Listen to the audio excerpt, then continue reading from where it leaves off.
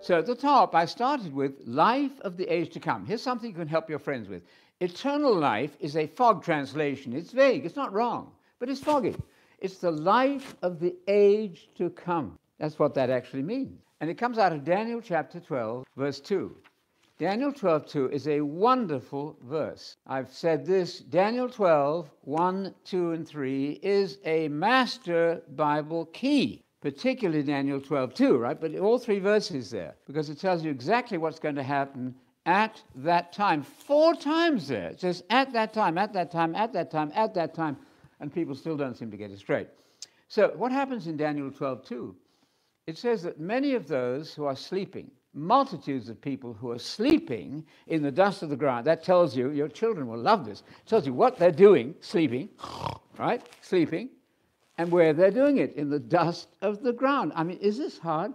Why didn't I learn this in the Church of England? I never heard of this. Anyways, that's Daniel 12:2. Many of those who are sleeping currently in dust land, effectively, that's where Adam came from, wasn't it? He's made of the dust of the ground. You go back to the dust of the ground. Many of them will wake up, some to the life of the age. That's what the Hebrew says. You need your umbrella in the front row when I do the Hebrew here. Chaye olam. The Chaye olam. You need to practice your Johann Sebastian Bach and get that right. Don't say chaye or some horrible thing, and the Hebrew speakers are wincing. Chaye olam. The life of the age. And the rabbis said, if it's the life of the future age, it's life forever. Now that phrase then, the life of the age, mistranslated really, poorly translated as eternal life, is 41 times in the New Testament. They loved that. They said, there's a great verse. So 41 times in the New Testament you have eternal life. It's the life of the future age. That tells you then there is an age to come, doesn't it? All of that has been overwhelmed in the minds of your friends there when they think of going to heaven to play a harp on a pink cloud.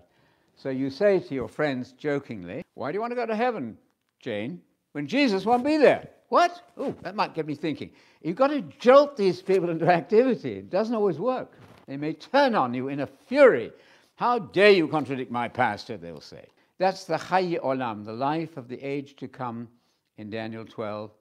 And it does say later in that verse that those people who come up in that first resurrection, which is at the parousia of Jesus, parousia, that's the second coming. I use the word deliberately. There's only one future second coming, no pre-tribulation rapture. That's a myth, doesn't exist. There's only one future parousia.